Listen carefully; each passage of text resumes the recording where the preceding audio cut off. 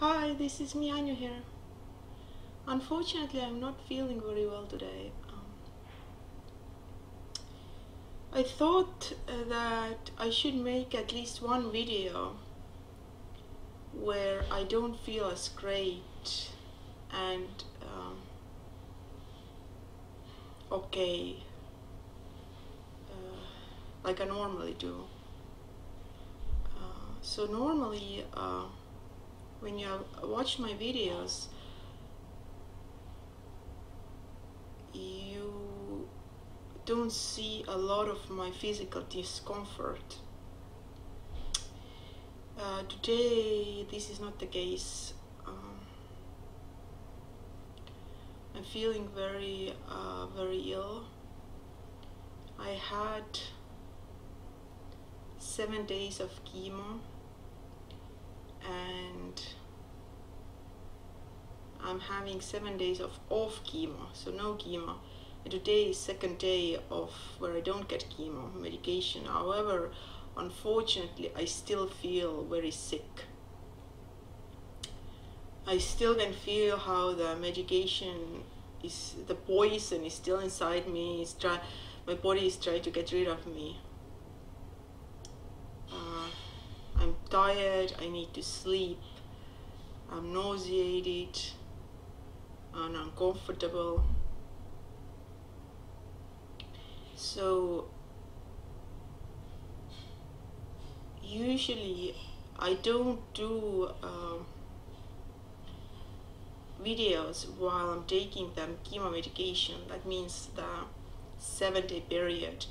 Well, actually I might do the first day or second day, I might do a video because I'm still kind of okay.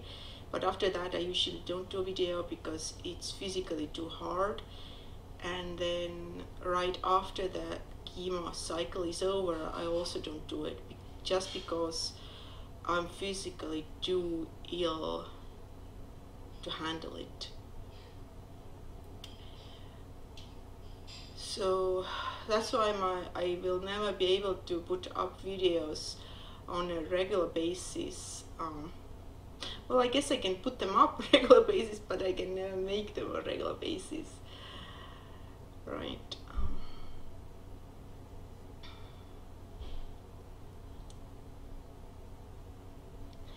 So this week was especially hard for my chemo week because the last days of my chemo, my hubby was away. He had to go to different state, to Alabama, and I had to stay home with my daughter.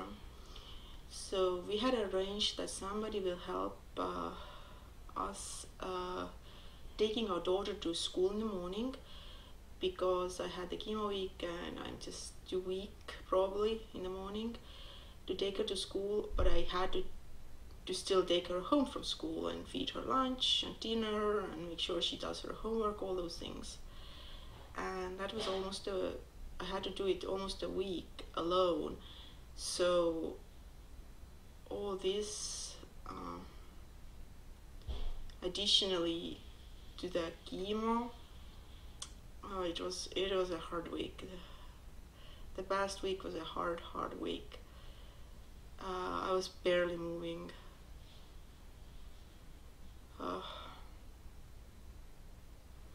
One of the most recent health information I have for you is that I found 3 lumps in my neck, and that was actually almost a week ago, and I was supposed to go get ultrasound yesterday morning, but because I was too weak, my hubby was not around to help me. Well, I had actually nobody to help me, and I was nauseated to the point of vomiting. My legs were weak, and the ultrasound appointment was 8 a.m. so it was just very early for my body to go there, because my body usually needs, like, during the chemo days, it needs like 12 hours of sleep. And of course I couldn't do that because I couldn't go to sleep earlier. I had to go to sleep when my daughter was ready to sleep, right? she doesn't sleep 12 plus hours, right? She sleeps more like 10 hours. Anyway, my point is that unfortunately I wasn't able to get to the ultrasound, and they scheduled me another one, which is coming up soon. Because I have gone through so much health issues that I'm not even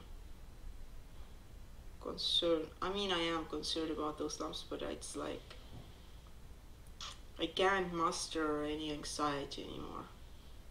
Over the years, I have had so much anxiety that I just cannot come up with. Like, I just, like, yeah, okay, sure. It's kind of my attitude is like that. One important thing I wanted to talk about is that because some of the comments that I have been getting, I was surprised. So I have stage 4 breast cancer. That means it has metastasized beyond the breasts, right, into the bones in my case, and to this date there is not a single person who has survived this condition. This means that it is terminal. This means there is no medication, no treatment that would erase the cancer, that would fight the cancer into disappearance, right? There isn't such a medication, and yes, I mean, since I got sick, I have had so many different options suggested to me, yoga and food and this and that.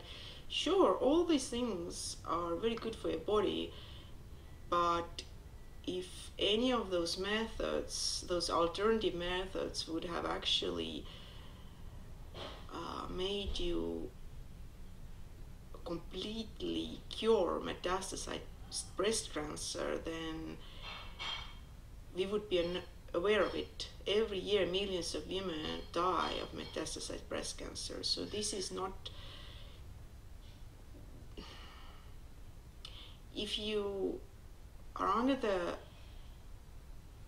assumption that there is something that the doctors are not telling you, or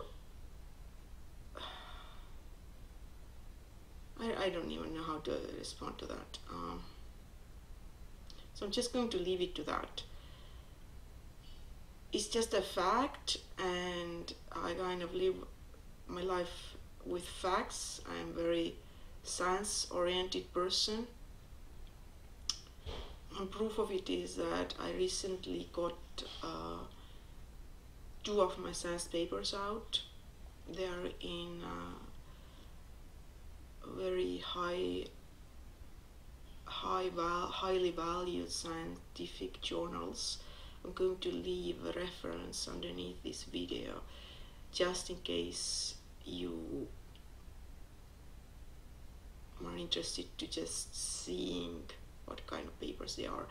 But they are not, they're not really for reading. They're very, very specific. They're not to be understood. I'm just trying to make a point that I am very capable of reading. I'm very capable of logical thought and analysis, finding information and putting it together. So